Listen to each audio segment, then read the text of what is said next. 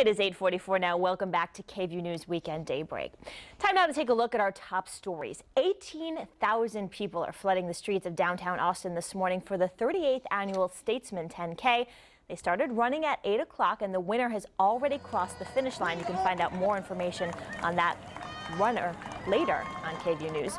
If you're driving through downtown Austin this morning, you should be aware of some road closures along the race route. Police will open up streets as runners finish up. They say that should be around 11 o'clock this morning. Sunshine, temperatures upper 70s. So we kind of get the payoff at the end of the week if we can get through a few days of rain and thunderstorms. Right, and maybe something serious, not severe, but heavy thunderstorms tonight. Yeah, lightning, maybe some gusty winds and small hail. It's not something that I'm worried about. That's something we'll watch. Okay. Those of us that have to get up early in the morning will be watching. Yes. For sure. Oh, that's you. That's right. Yes. Yeah. Okay. Thank you, Lene.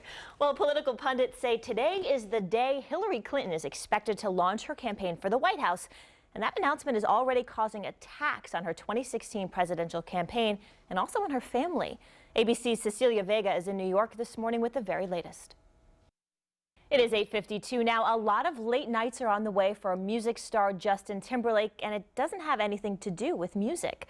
Timberlake and his wife, Jessica Biel, welcomed their baby boy to the world. What the couple has decided to name their son coming up next. Again, daybreak time approaching 8:53, and that fog just keeps getting soupier out there. Take care if you have to hit the roads anytime soon this morning. You're watching KVUE, Austin's news leader.